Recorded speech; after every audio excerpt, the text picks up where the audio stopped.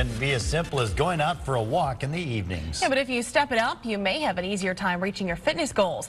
Fitness expert Stephanie Mansour has more.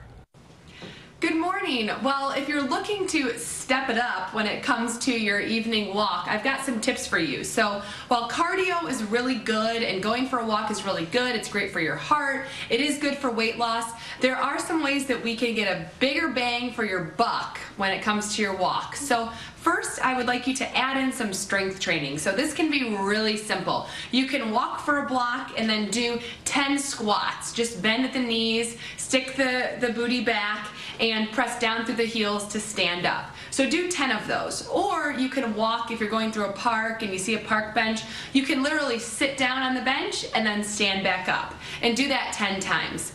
Next, in order to work the arms, I recommend 3-pound or 5-pound dumbbells, or you can even use water bottles, make sure they're filled up, and you can pump the arms as you're walking. So this is going to add some weight and add some resistance to your walk, and it's also going to help build muscle. So you can lift the arms up over your head, or you can do some side extensions, or even walk and do bicep curls. So gaining some muscle is crucial to being able to burn fat, because muscle burns fat faster than fat burns fat. So it's important to include this strength training.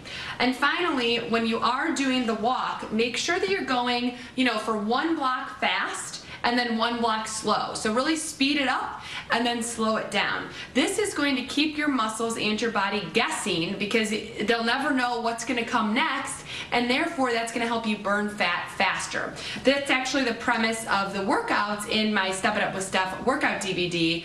You want to always be changing up the pace of the cardio to keep your body guessing. So for even more tips, make sure you head on over to stepitupwithsteph.com and enter your first name and email address. Back to you guys.